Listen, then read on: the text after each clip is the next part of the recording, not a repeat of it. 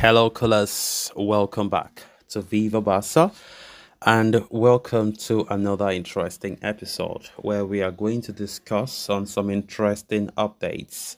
We begin with Abde Ezalzouli as Real Betis' move have been ruled out for the Barca attacker. We are going to discuss on that as we move ahead. Then, secondly, talking about this report claiming that Barcelona City's 20-year-old academy ace Fermine Lopez, as plan B if a new midfielder does not arrive.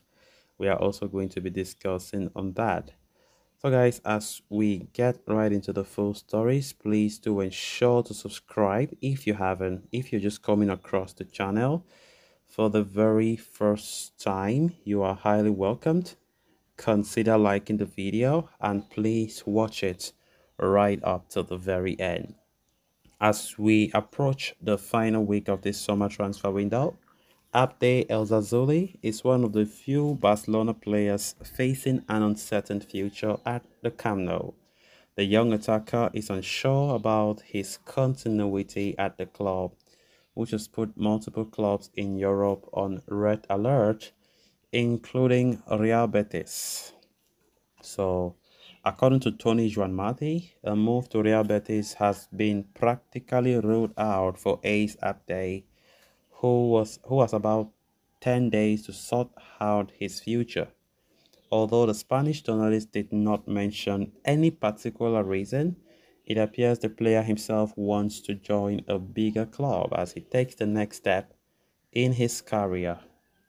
The Moroccan international would have been ideally wanted to make an impact at Barcelona, but he has been unable to make much of an impact so far this season.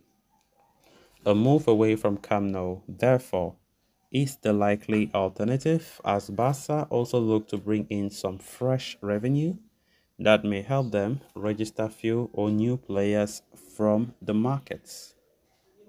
Although Real Betis might not be an option any longer, Abde Ezalzouli still has other suitors in Europe this summer. In recent days, Bayer Leverkusen have emerged as a potential destination for the young attacker. As per Tony Juanmati, it seems as though Abde himself likes the option of Leverkusen. The German club have developed an excellent reputation of nurturing young players over the past decade or so. Perhaps more importantly, Leverkusen can offer European football and even have the strength to compete for the UEFA Europa League title, although they might not be the clear favorites. Leverkusen, for their part, are also prepared to offer 20 million euros for the services of Abde, which could be optimal for the Catalans. Of course, Abde Ezalzouli has seen his future goes from down, in fact, from up to down in terms of he has not been he has not been relied upon as many people expected. We know that yes, the season just begun and we still have a long way to go. But the fact that Abde was seen as a player who will stay at Barca for sure and make a great impact, especially as Ousmane Dembele departure to PSG. But recent reports have made it clear that Barca still not 100% sure that the winger will stay at Barca this season, right? So there's still a long time to go for the summer. But there are certain players whose future, as it stands, still not certain. Abde is one of those players. Real Betis were closing in on a move for the player until the level where there is no interest. Like the move for Real Betis has been completely ruled out. The player now he wants to go to another club a little bit bigger in stature than Betis. Bayer Leverkusen have shown interest. We even got some reports earlier today claiming that Bayer Leverkusen are willing to offer 20 million euros for Abde Ezalzouli. And of course, the player, he likes the club. He likes the club. If Barca sells him, he will go by there. He wants to play by there, according to new reports. But let's not forget, Abde's preference is to stay and continue to succeed at Barcelona.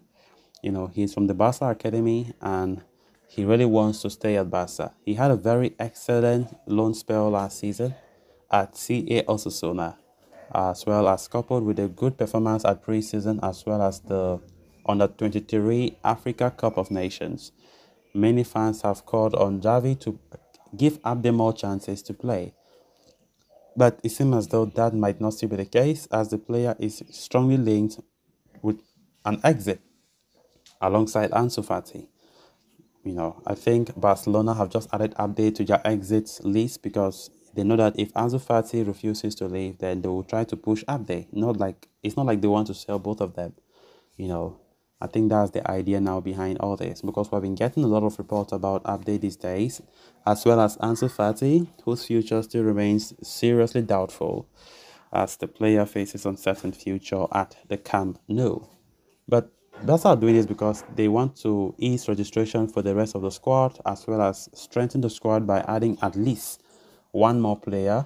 After a right back like Joao Cancelo arrived, they want to go for one more player.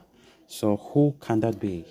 Let's see how the transfer window ends, as today it remains about 9 days for the transfer window to come to a close. Then on to the final story of discussion, why all of Barca's efforts and energy are currently employed in signing a new right back. Manager Xavi Hernandez has also requested the club for another attacking midfielder. The 43-year-old tactician remains keen on adding another midfielder to his ranks who can bring more goals and creativity to the table.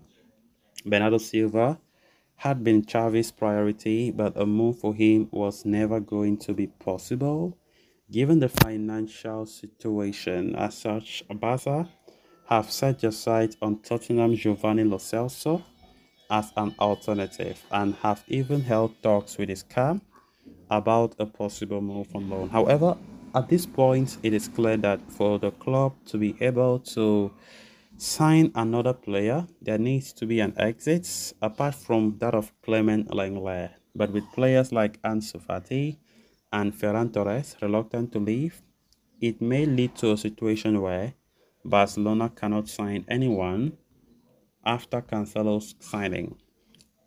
And in that scenario, Barca will turn their academy for relief, with Ferran Correa's of Sports saying that Fermine Lopez has been identified as Plan B if Lo Celso or another midfielder does join in.